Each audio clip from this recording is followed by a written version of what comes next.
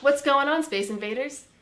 Today I'm joined by Andrew Dotson, physics PhD candidate, and I thought it would be a good idea to try and explain my astronomy research to a physics PhD student. So I've had a few different projects that I've worked on since coming to my astronomy program, but I'm just going to focus on one of them today. And so my topic of research that all these projects center around is galaxy evolution. So today I'm going to be talking about Lyman Alpha nebulae and how they relate to galaxy evolution. Okay. So let's get started. I'm sweating already. I feel like I should know this stuff because I've heard you give a bunch of presentations before, but I know if anyone were to ask me specifically what you do, you do stuff with the galaxies. Yeah, so you might know what a Lyman Alpha transition is. If you don't, it's the transition between the first excited state and the ground state of a hydrogen atom. Mm-hmm. And so this is the strongest, when this happens, this is the strongest emission line that you would see in a hydrogen spectrum. And so what a Lyman Alpha nebula is a cloud of hydrogen gas that's emitting the Lyman Alpha line. And it's basically the host site of forming galaxies. So it's the site of ongoing galaxy formation. And these are really interesting because they're like laboratories that we can use to understand how galaxies form and evolve. So basically, the galaxies forming in these clouds are feeding off of the gas and then also spewing material and energy back into the gas. So it's kind of this cycle of like feeding themselves and then barfing back into the cloud. Okay, that's a good way of picturing it. Yeah. So the big questions that surround these nebula are, there's two of them. So first one is what's powering the Lyman Alpha emission. If you're going to have all these hydrogen atoms with the electron in the first excited state, you got to have something putting energy into them to be able to do that, right? They can't just be like chilling there and then excited on their own. And then the second big question that people ask a lot is how is the gas that's emitting, how is it moving? So like what are the kinematics of the gas? The gas that it's spewing in? So just the gas that the objects are embedded in, like is it flowing into the galaxies? Okay. Is it getting spewed out? Is it just chilling there? Is it like rotating? Stuff like that. Right, and so to answer the first question of like what's powering these emitting blobs of gas, there are like four main mechanisms that have been put forth by the literature, and so let me go over those real quick. The first one is fluorescence. So this relies on having a source embedded in the cloud that is emitting ionizing photons. So these are photons with enough energy to ionize hydrogen, basically, at the very least. Okay. They can ionize other things. If it can ionize something with a higher ionization energy than hydrogen, it'll still ionize hydrogen, right? Just to make sure that I have the picture, so you have the galaxy that's in some kind of gas, and you're saying there's other stuff in the gas that's emitting some ionizing radiation or something? There's something, a galaxy embedded in the gas. That galaxy, or cluster of stars, or whatever it is emitting ionizing radiation into the gas. Okay. And so this allows the hydrogen gas to be ionized. And then as it's recombining, the electrons cascading down through the different levels, and it'll hit that n equals 2 to n equals 1 level and emit Lyman alpha. And so that's called fluorescence. Another mechanism people have proposed or have seen is called scattering. So this is when that source that's embedded in the cloud is emitting Lyman alpha photons. So it already has that transition going on in the galaxy, and it's emitting Lyman alpha photons directly from the galaxy. So these are like lower energy photons that can't ionize the gas. Okay. But the thing about Lyman alpha is it scatters very easily off of hydrogen gas. And so that Lyman alpha photon emitted from the galaxy scatters out into the gas and excites some of the hydrogen out there, and then that de-excites and emits Lyman alpha, and that just keeps happening as it's scattering out of the cloud. So that's that center one. You can see like the arrows, or it's just like hitting different hydrogen atoms and then basically just scattering out until there's no more gas for it to scatter off of. So that sounds like it's like it just so happens to already be in that state where it's going from 2 to 1. So it's just the galaxies, or these things that are in the galaxies, or just they happen to already be in the... It could be that like maybe you have a star-forming region in the galaxy and it's emitting ionizing photons into the gas around it that's in the galaxy, and then the recombination thing happens, and so like the galaxy gas is emitting Lyman alpha, and that propagates out. You following this memo? Obviously, the Lyman alpha from the source scatters off of hydrogen, which becomes a source of more Lyman alpha. The last mechanism, or not the last mechanism, but another mechanism people have put forth, this idea of gravitational cooling. So instead of relying on radiation energy, this is relying on gravitational energy to excite. As a galaxy or a source that's forming into a galaxy is embedded in the cloud, it's accreting gas from that cloud of gas, right? And so as that gas is accreting along filaments into the galaxy, the hydrogen gas in those filaments is like jostled around, and that can excite the electron into a higher excited state, and then it de-excites and emits Lyman alpha. That's like probably one of the ones I understand the least, is gravitational cooling, and there aren't any examples of it observationally, because it'd be hard to identify something that you can't see, because it doesn't rely on having a bright object that's emitting a lot of light. It just relies on having a lot of mass there that can accrete the gas and cause it to get jostled around. The last one that I have not read much about in the literature is called shock heating, which, I mean, it kind of sounds self-explanatory, but I'm not going to try and explain it because I haven't really learned much about that one. Okay. And so the project that I have been focusing on in my program is trying to pin down which of those mechanisms that I just explained is responsible for a Lyman alpha nebulae that we observed that has been like the center of debate. So the blob that I'm talking about was discovered in 2006 by Nilsson et al.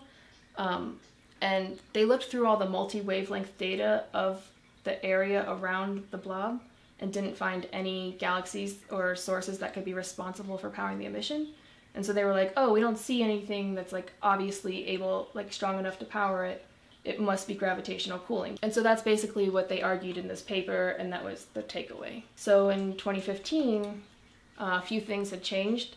First of all, there was new data from like HST and Herschel. These are, HST is the Hubble Space Telescope, and Herschel is an infrared observatory. These are both space-based, I believe. There were also more recent theoretical simulations about what the properties of a gravitationally cooling nebula should be, trying to figure that out.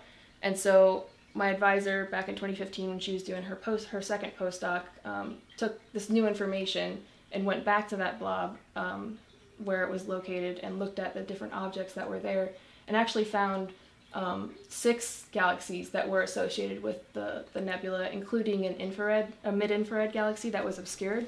So it only shows up in mid-infrared radiation. We can't see it in any other part of the spectrum. And so she used basically the mid-infrared data points to argue that it was an obscured AGN that's located like really close to the nebula, like within the nebula, and argued that it was actually fluorescence that was powering the nebula instead of gravitational cooling caused by the mid-infrared AGN. So using her data for those 6, what were they, 6 galaxies? There were 6 galaxies, I think including, one of them was the mid-infrared AGN. Okay, and she's claiming that this is it's due to the fluorescence, not the scattering or the gravity. Because the main argument in the previous discovery paper was that, oh no, there's no galaxies, there's no sources near it, it must be the option where you don't have to see obviously powerful sources.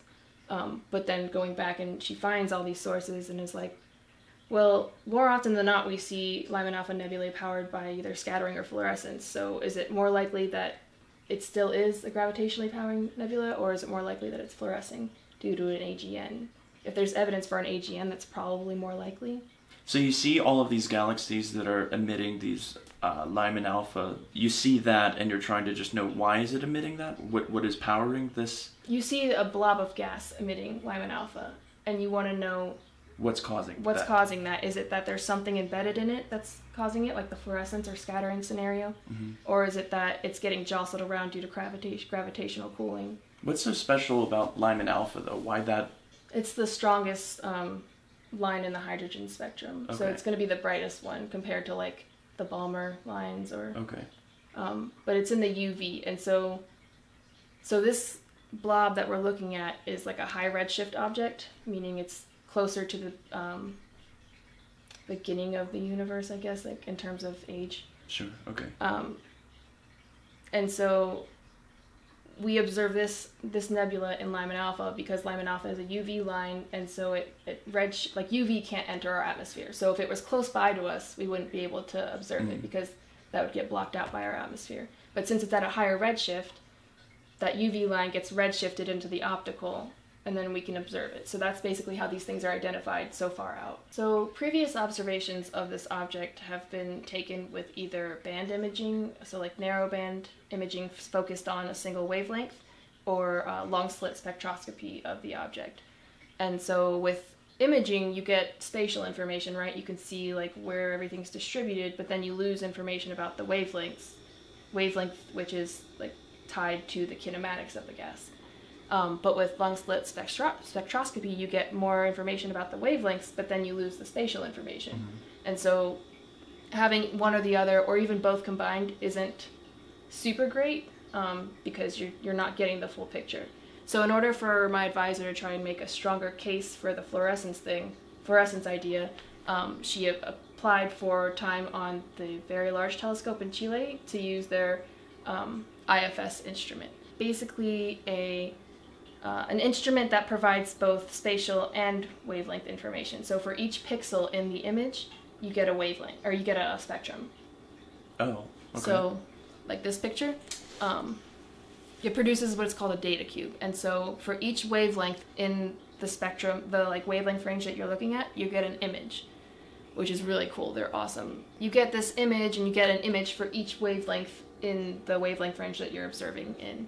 And I don't know if I mentioned, but the instrument is called MUSE. It stands for Multi-Unit Spectroscopic Explorer. And so basically she got this data and directly handed it to me to do the analysis of it. And so I reduced the data, and I've basically been trying to use it to argue in favor of fluorescence and against gravitational cooling by looking at the distribution of the gas in the nebula, like within the data cube, and then also looking at like the kinematics of the gas with respect to those galaxies, and then comparing these things to other fluorescing nebulae that we've identified in the literature. Do you ever see like mixtures, something that would be indicative of, oh yeah, there's definitely some fluorescence going on? But... Yeah, so there's usually like one main thing that's powering it that's easy to identify, but then yeah, there definitely can be like scattering and fluorescing. All of these things can contribute, but there's usually one dominating. And there's actually a more recent simulation that said that like about gravitationally cooling nebulae, where they did gravitationally cooling nebulae, and then they put an AGN inside to see like how it compares, or like what the difference is. And every time they said that if there's an AGN there and gravitational cooling, the AGN is always going to be the dominant contributor, which I mean kind of makes sense, right? Gravitational cooling is not a like super crazy process. I think I understand the fluorescence part, but the cooling part is a little confusing, because to me I think of like, you have a galaxy near something else, and the galaxy is siphoning off material from whatever's nearby. If you're saying that it's accreting, like I think of like an accretion disk. Yeah, so not quite an accretion disk. It's more like a cloud of gas that's collapsing. So like early universe, everything's distributed evenly, and then matter starts to collapse in on itself to form galaxies, stars, stuff like that. So that's basically what I'm talking about, is like an overdensity of gas that starts collapsing in on itself, and then pulling more gas from the IGM onto it. And so you get these streams of gas flowing into and feeding the galaxy so that it can produce stars and form into like a regular galaxy like we see. Okay. And you could probably... That sounds like it would be easy to find like that fingerprint of if you're seeing it... The streams? Yeah. Yeah, so if you see filaments, that's probably more indicative of... I would think that's more indicative of the gravitational cooling scenario. I'm seeing a lot of parallels with what you do and kind of what I do with these different spatial and wavelength distributions, because what I do, if I'm looking at a proton or something inside, you could talk about how the quarks are distributed inside spatially, or how their momentum is distributed. And yeah, so it's pretty cool that there's all of these parallels. With the math and stuff? Yeah. Yeah. And yeah, and that's pretty much all I had prepared to show you today. So it sounds like the overall description that encompasses your work is you have like these galaxies that are inside of a gas, and the gas emits Lyman Alpha radiation that we see. Everyone's agreeing like there's Lyman Alpha, and the question is what is powering that? and you have those different ideas. You and your advisor are arguing with your sample that it's powered from this fluorescence. Other people are saying that it looked like the gravity cooling, and so then you make these maps that are supporting the evidence of what you guys are claiming. Exactly. Okay. Yes. Cool. A+. Whew. So now all I have to do is rehearse that 10 times. That way when someone else asks me what you do, I have better answers than, she does like galaxy stuff, I'm pretty sure. You can tell them I look at how gas around galaxies is moving and distributed and stuff like that. Okay. That might be easier for me to remember. That's probably easier. Cool. That's specific to this project, though. And there are 2 other projects I wanted to explain, but we'll save those for a different day, because you're getting sweaty. Are you tired? I just exist sweaty. So. Cool. So hopefully that was clear for everyone else watching also. And if you guys want me to elaborate on anything, feel free to comment about it in the comment section. And thanks for watching this video. Bye.